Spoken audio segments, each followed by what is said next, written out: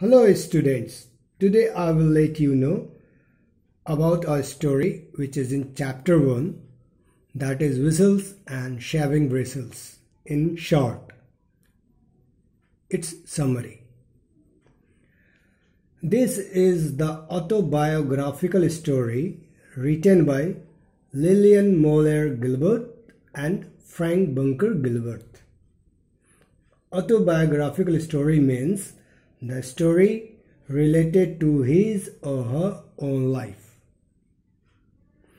This story details the eventful life of Lillian Moller Gilbert and Frank Bunker Gilbert, as well as their 12 children. Frank and Lillian are both accomplished workers in their life. Frank is an industrial engineer and Lillian is a psychologist. Due to their jobs, they often try to find ways to achieve things in the most efficient manner, including looking after their children. As the children grow, they are taught different mannerisms than normal children are. Frank and Lillian train their children to behave in certain ways which are not conventional of children their age. Frank often would whistle at his children and give them treats for good behavior. The parenting style ensures that Frank and Lillian are able to carry out a happy and efficient home life.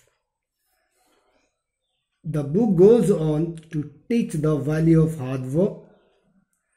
When the children go to a visit to Lillian's family in California, they are surrounded by luxurious items and activities.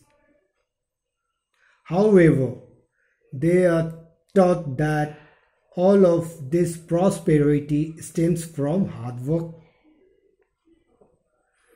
Frank also goes on to be a strict father in terms of education.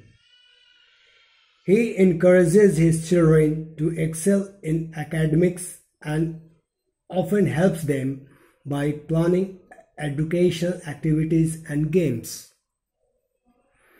All in all, the book acts as a guide on how to manage a large group of children and the complexities and difficulties that parents will have to endure.